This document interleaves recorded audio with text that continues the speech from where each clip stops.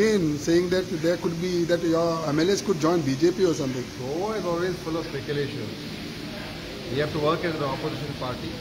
We have to work effectively, and for that we are going to have discussions today. There are many issues concerning Goa. 100 days are celebrated, but I don't know what they were celebrating for. There are so many, the government has not yet taken off. So I think as an opposition party, we have to represent the people and see that whatever the money of the people is spent properly. So I think for that we will be having many discussions. So none of your MLAs are jumping anywhere? I don't see anybody. You see, these rumors are there every day, right from the day one. After the results came out, since then these rumors have been there.